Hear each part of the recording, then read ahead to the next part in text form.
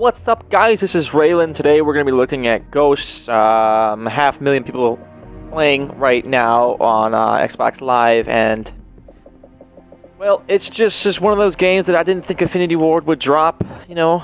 But they dropped the ball pretty hard on this one. First off, let's take a look at the menus, starting from the main menu. Well, comparing it to Black Ops 2, it's not as clean. Because at the beginning, you know, you had all your friends online, and you had what they're doing right over here, you know, where the big world is. I can't really show you because it's not playing on the PC, but the globe right in front of you. You're seeing like the Earth or whatever this is. This should be filled with like what Black Ops 2 had, like what your friends list or something right here. It's just kind of barren, you know. You only have these 4 things to choose from, and everything to the right of it, it's just open, like a diamond Earth looking deal. Honestly, they could have put the friends list there and then be able to go over and then down and invite them. But actually, that's not the actual menu to invite them to a lobby. So I don't know. This is really screwed up, but whatever. Here, the friends list is really confusing because I was trying to get to my recent players after I was done playing with somebody. I wanted to invite them to a lobby, and I couldn't figure out how to go over. But sure enough, it's just over with the the left stick here. So that's pretty weird. I have a clan. I really wanted to check out Clan Wars. So I got people in my clan. We have at least 5. But I couldn't. I had 4 of them in the party, and I didn't know how to fucking get into a clan versus clan. Then I go online and I look at it, and they're like something about using the app, and I don't know. It's just really retarded the way they set this supposedly league play up for those lone wolves that used to just join league play, and if you were a master rank, you got into a master lobby and you played with people that actually gave a shit. There's barely anybody in total. There's 2,500 people playing. In both of these clan war objective modes, team modes here. So that's pretty bad. Out of 500,000 people, only 2,500 are playing clans. Because I assume that only a very small percentage of Call of Duty right now understands how even Clan Wars works, or Clan versus Clan works. So I sure as hell don't. I went online. I looked at frequently asked questions for Activision support, and I didn't know what they were talking about here. It's just a lot of fucking everything I don't want to fucking read. I don't want to read this shit. Just tell me what I need to click on, and sure enough, you could just say that instead of having 17 fucking sentences explaining how it works. It shouldn't be this complicated. It should not be this complicated.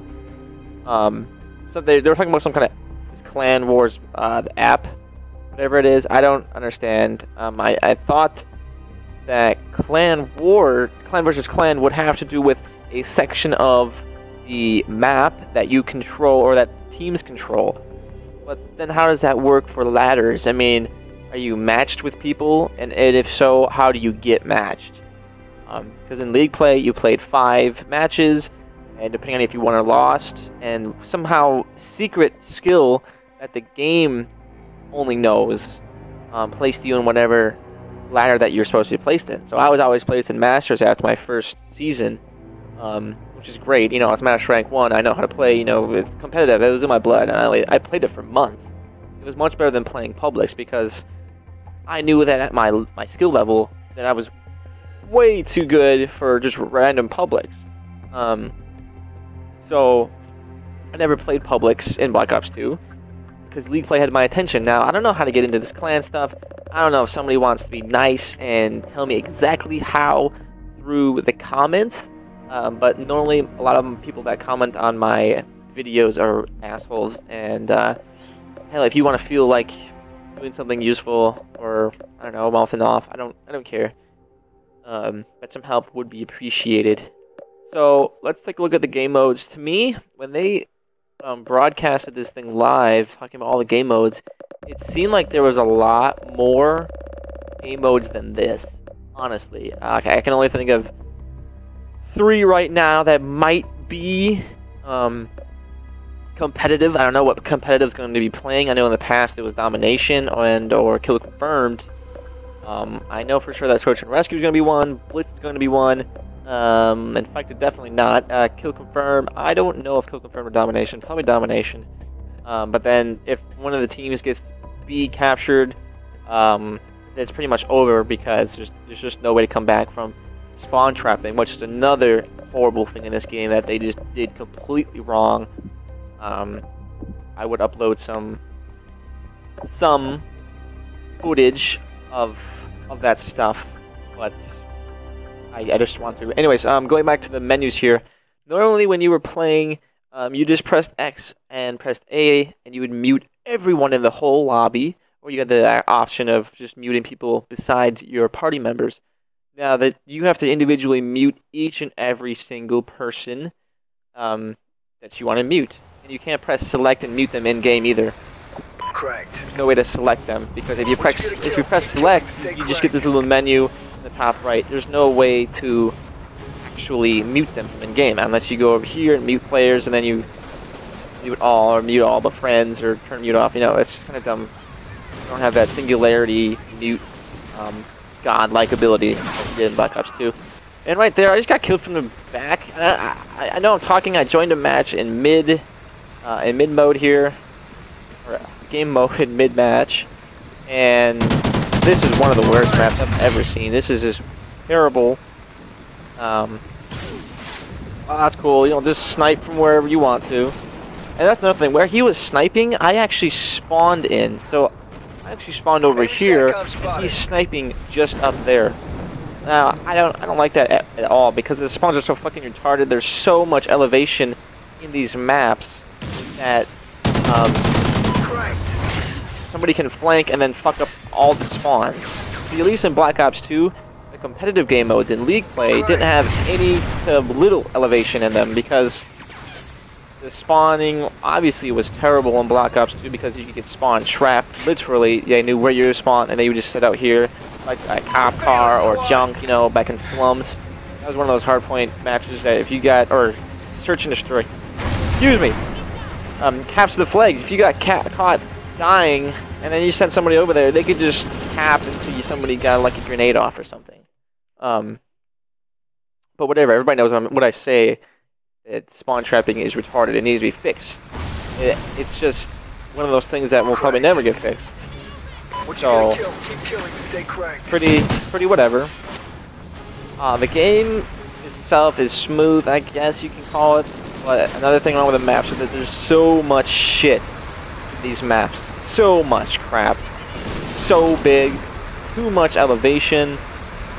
Too many points of openness.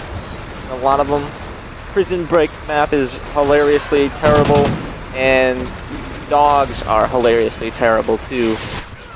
Because I literally, when I was playing with my assault package, I got my dog. I could call him in, and he got my maniac for me. Now that shouldn't happen, because that's like 10 kills more that you gotta get in an assault package to get that maniac, and my dog got it for me. Kind of retarded. It takes 3 sniper bullets to kill 1 dog. You shoot him and he actually goes down. You shoot him again and he whimpers and like limps away.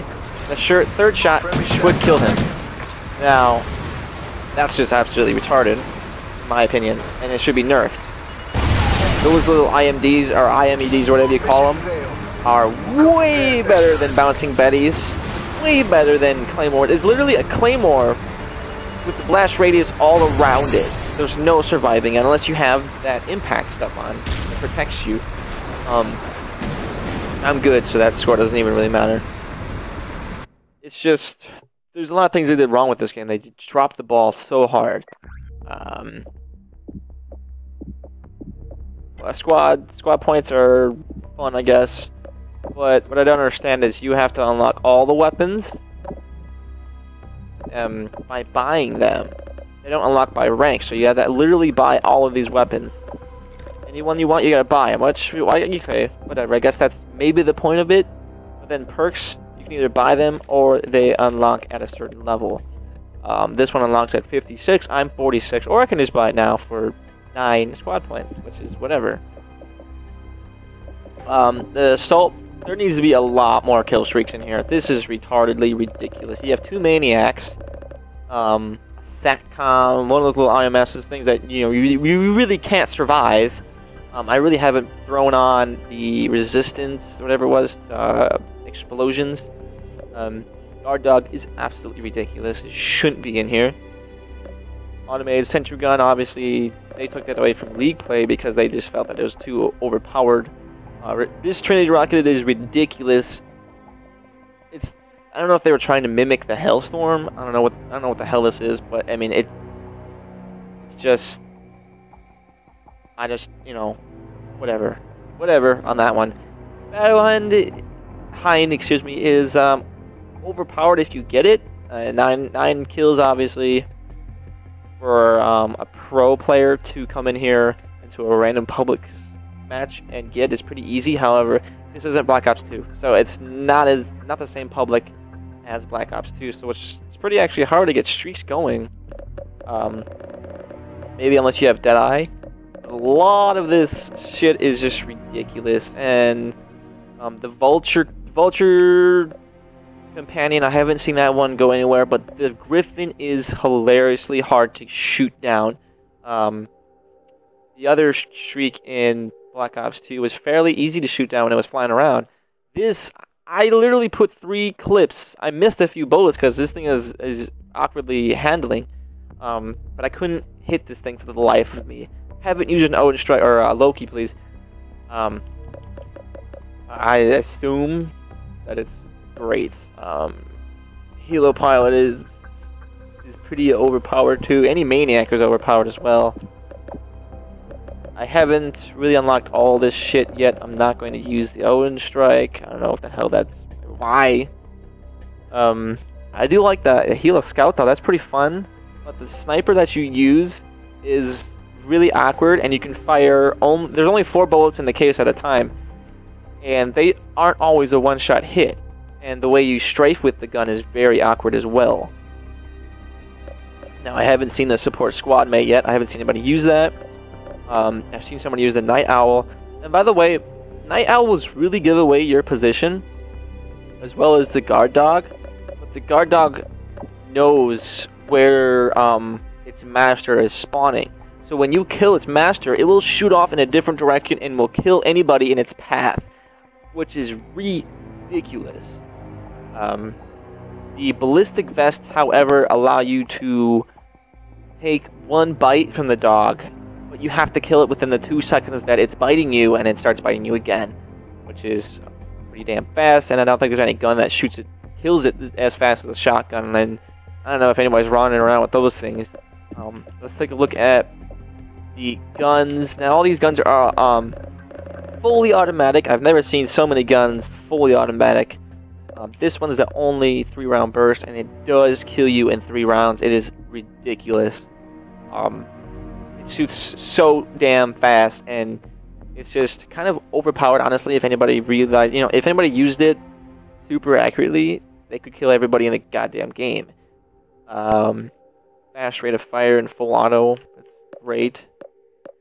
Remington, I use that thing so nice because it looks like an assault rifle that I absolutely love, and it's brilliant. The AK, all these guns are fine. No complaint about them. Honey Badger, I think it's overpowered just a little bit. Dial down the damage because even with the silencer, it kills like a beast. This thing's got good rate of fire. Some of the guns have integrated attachments. This one has a laser sight. That one has a silencer. 3-round burst. It's highlighted in yellow, just in case you don't know. Submachine guns. This one has an integrated silencer. Everybody who uses this thing is pretty nice. This is also half SMG, half assault rifle, and it actually looks like an assault rifle, not to lie. It's pretty badass, actually. This is kind of my favorite looking submachine gun. Whatever. If you're not carrying a regular gun, you're carrying a combat rifle, so it's pretty cool, pretty badass, actually. The thing I don't like about it though is that you can't add a camouflage to your combat rifle, or excuse me, your combat knife, and you can't add a camos to any of your secondary guns. There's no one of these things over here, so there's no way to add a camo to your secondary guns like you could in Black Ops 2. It's whatever. So I use the chrome barrel and the variable zoom because I want to one day be able to get one of these suits. I'm not too far how long I am on the chrome barrel. The uniforms are pretty cool. However, these are the only two special uniforms that they have. Gender, obviously male or female. The heads, whatever. That's actually kind of badass. I like that. Standard issue, standard issue. That's sweet. I didn't realize that they had that. You can go online and look out how to get these. I don't actually know myself. They actually reward you for killing dogs. Thank God they do. This is one of the helmets that I'm going for right now. Obviously, the ones on the bottom are a little bit harder to get. But the Maniac, that's actually pretty easy to get. So this one's kind of hard. 4 clips, or kill 4 enemies in 1 clip 15 different times, and that's pretty, whatever. It's pretty standard. I do believe this is clan related. I think it's like win 1 clan match and you get this unlocked. And like I said, I don't know how Clan Wars even works, so I don't even know how to get into it. And if you guys would like to leave that little hint on how it works, that'd be great.